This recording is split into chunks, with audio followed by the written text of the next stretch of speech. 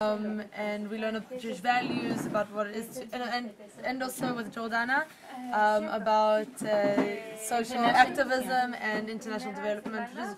So you're doing the volunteering, but you're also learning so much more about why we're actually here, and also more than that. Just by seeing like other culture and other people that are so different and like living so differently from us, it's like your parents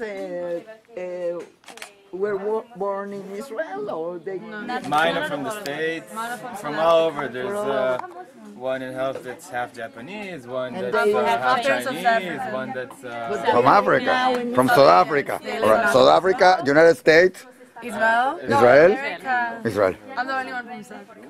Yeah. All right, from South Africa.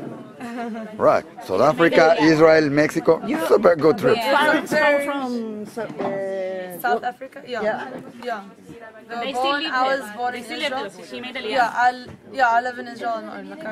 You were born in South Africa? I was born in Israel, but then we moved there when I was young, and then I decided to come back to Israel. Like Aliyah, army, and volunteer in Mexico.